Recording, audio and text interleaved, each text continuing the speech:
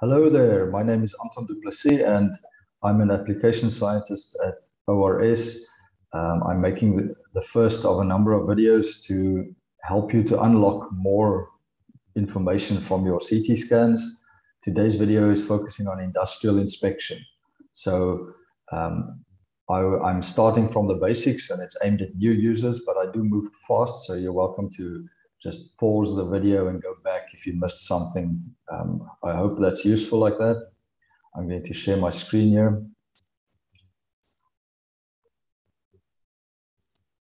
All right, so this is the interface of Dragonfly when you open it up the first time. So I'm starting by demonstrating how to load the image, import image files. In this case, we're adding an image stack, a slice image stack. So we highlight all images in the folder and import it, click next. In this case, I know the voxel size is 0.2 millimeters. And just note here that the decimal point or comma follows the convention of your system. So just check that. So that's how you load up the data, and it opens up a slice image in the first place. If you would like to see the quad view, this is under the layout and at this location here. So in this way, you can see the 3D render, which can be easily adjusted using this shortcut here. I'm not going to go into all these details today. This is not a comprehensive video. This is simply to demonstrate what is possible and which functions to apply. So for, first of all, getting a nice 3D visual of your part, simplest is to choose a preset such as cast aluminium, and that's very nice. So you can double click the view and evaluate the surface of this part very easily and very nicely. And you can zoom in and out using holding the scroll wheel in and dragging back and forth. Moving is keeping the left and right mouse buttons depressed and dragging. Those functions are valid in all views, but in order to rotate the object physically in the relative to this recorded coordinate system, we use the translate rotate tools. So in this case, you have to click on a window in order to get it active, and then turn it like this. So click, take this and turn it. So now we have the views nice and orthogonal, and we can press escape to get out of that mode.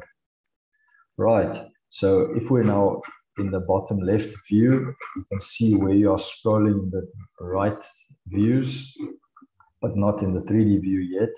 So in this case, we will just right click here and add a 2D view plane function so you can see where you are exactly in this 3D view.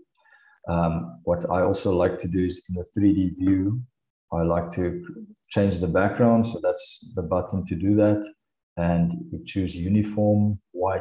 That's simpler in many cases. All right, so the next step is to actually qualitatively, in industrial inspection, you're interested to evaluate if there are cracks and pores and what the extent of those are. So we need to change the contrast. We do this with something called the Windows leveling tool, which is at the top here. And what you do is you can drag these things. You can also choose, I like to choose this opacity gradient, and then drag this left bar to the right and move that around in order to get a good contrast. So in this case, this is giving us a nice view of some of the largest pores. There are also some small ones. This is a typical casting, so there's a lot of shrinkage porosity inside, and this is one of the main applications of CT, of course, is to understand the extent and size and distribution of these casting pores. So in some cases where you have less porosity, or you're interested in evaluating that in the same way but over a number of slices, what we can do is quite easily choose a minimum view mode at this place. And what this does is it integrates over a number of slices and chooses the lowest value pixel at each location. So in this case, if we evaluate across this entire region, we see all pores in that region in one slice image. It's also called a thick slab mode. So it's a way to highlight if all pores are along a certain orientation or along a certain direction. It's quite useful additional tool. So let's move out of this mode and back to the normal slice mode. The next evaluation of interest is porosity, and to evaluate that in more detail quantitatively. So to do that, we go to the segment tool. We need a segmentation. Segmentation is one of the strong points of Dragonfly software. I don't have time to go into much details here, but so I will just simply do a define range. In this case, you can use automated lower Otsu thresholding approach, or I've already evaluated this data, and 42,000 manual threshold gives a good result for this porosity. So what we do is it's now made a region of interest, ROI, containing all voxels with values of gray values less than 42,000. This, of course, includes the outside. So we want to remove that. Quite simple, right click, refine the region of interest, process islands, which are connected regions. So we just remove the largest one connected region, which is quite easy. And now only the middle inside ones are left. So if we untick define range, we only see the region of interest, which is this green color. You can, of course, change it. Let's make it yellow. So we can more easily see that the largest pores are actually in this region of interest. Of course, many are missed, and this is a topic for a different discussion. With partial volume effects, there are not enough voxels to define that clearly as a pore, and that's why we usually use only the largest pores for this kind of quantitative analysis. So we would like to see this now in 3 dimensions. This is a region of interest still and not quantitatively analyzed, but we would like to see it in 3D. So a simple way that I use is simply to change the contrasting to this flat kind of approach here with opacity. And in this case, if I activate the 3D view, you will see these pores here.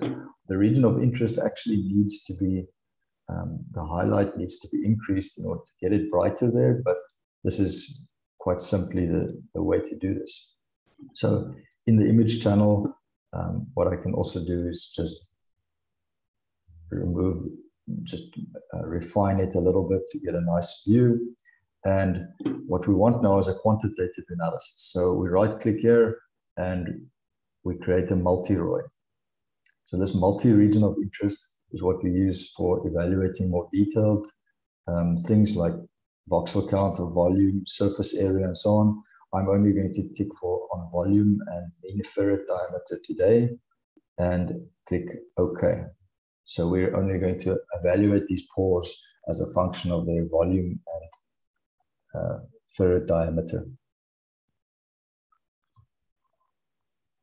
So you have all this data available, and what we want to do here is we want to visualize this in 3D. So we untick the region of interest and we tick the 3D view for this. So if you're clicking on this, so what we see here is at the moment we have no color bar because we didn't select any analysis yet. These are just color coding individual pores. So the measurement itself, if we want to classify them according to volume, the largest one is the yellow one over there. And if we want to classify according to the mean ferrite diameter, the highest ferrite diameter is also this elongated one, as you can imagine. So this is the 3-dimensional view of this porosity, and you have all this data available in and which can be exported to Excel or other formats for further processing. And the next step then that I want to keep this video short without going into too much details. So what I want to do is I want to go back I want to evaluate again this the solid part, and in this case, without the, I want to just move back to the normal rendering. Right, so in this case, now what I would like to do is I would like to evaluate the wall thickness here. So in order to do that, we need a new region of interest again. And in this case, we want all the material highlighted, including pores. So in this case, we define range, choose upper Otsu, and add to new. So this new region of interest is now covering all the material, but the pores are not in this region of interest yet. So the way to add that is to fill in their areas, apply, and you will see this pore being filled here.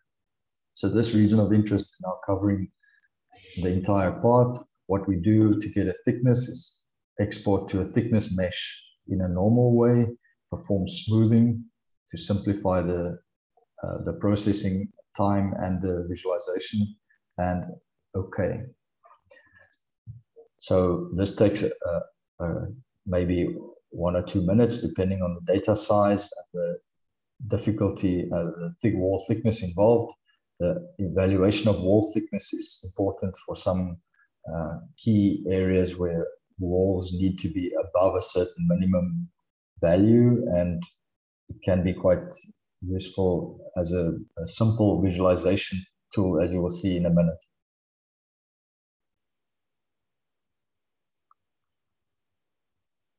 So as we wait for that analysis to complete, I just want to say that I'm excited about making more videos like this to help you to extract more value from your CT data.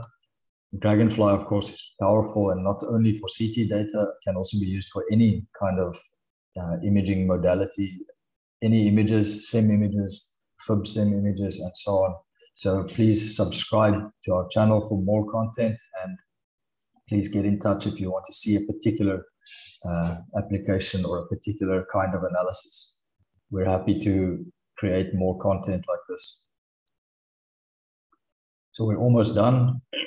These progress bars are actually quite accurate in most cases.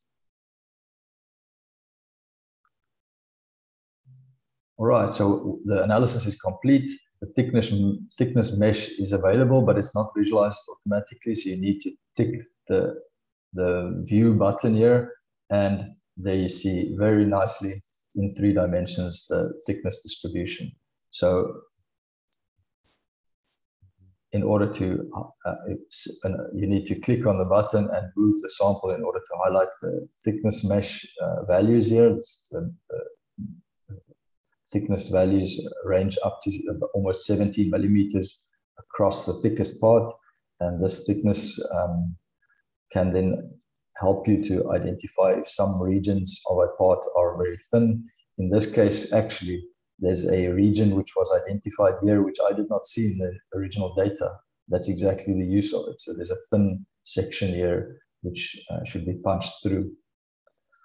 All right, and that's everything I've got for you today. I hope you enjoyed this video. Please click the like button and subscribe for more content, and get in touch if you want to see something else. Thank you.